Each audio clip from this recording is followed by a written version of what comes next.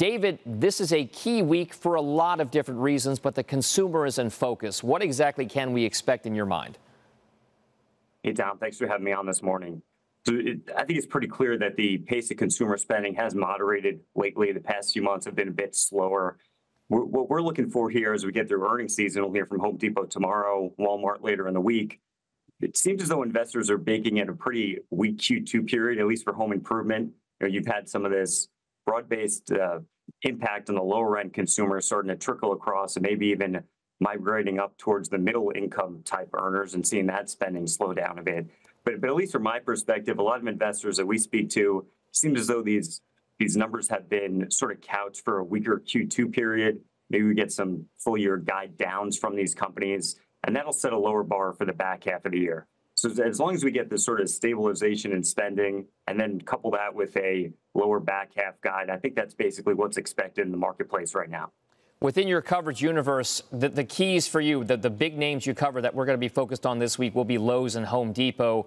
You've got a lot of other names that you look at. I mean, Chewy, AutoZone, a lot of discretionary type names.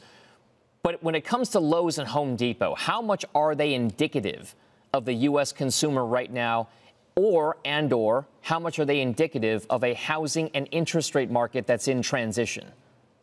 Yeah, it's great question. So highly indicative of the U.S. consumer. You've got puts and takes, though, right? Because these guys are really in the crosshairs of a weaker housing market. You've had some very choppy weather throughout the Q2 period, so that'll weigh on demand. But they do have some more resilient categories across the store. We're looking for more of a stabilization in spending from Home Depot, Lowe's in the following week. That'll give us a better picture of what's to come from the consumer. But these bigger ticket items and ones that are, lend themselves to some type of financing. You're talking about a large home renovation or remodel, kitchen remodel. Those are what's been under serious pressure of late. If those metrics start to stabilize and potentially improve slightly as we get through some of these tougher comparisons, I think that'll be a very good sign for both of these and a broader sign that consumer spending is back on a better pace.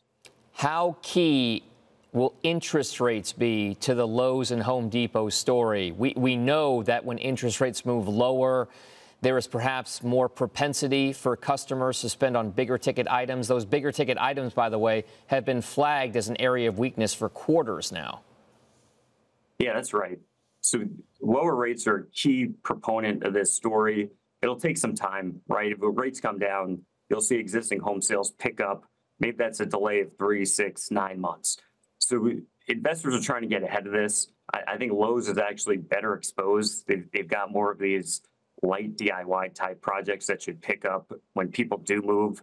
You're talking about painting, buying some appliances, buying things like barbecues, outdoor patio type items. So I think when you do see the turn, Lowe's will benefit quicker, but Home Depot's right there as well. And both of those names should work as rates begin to move lower.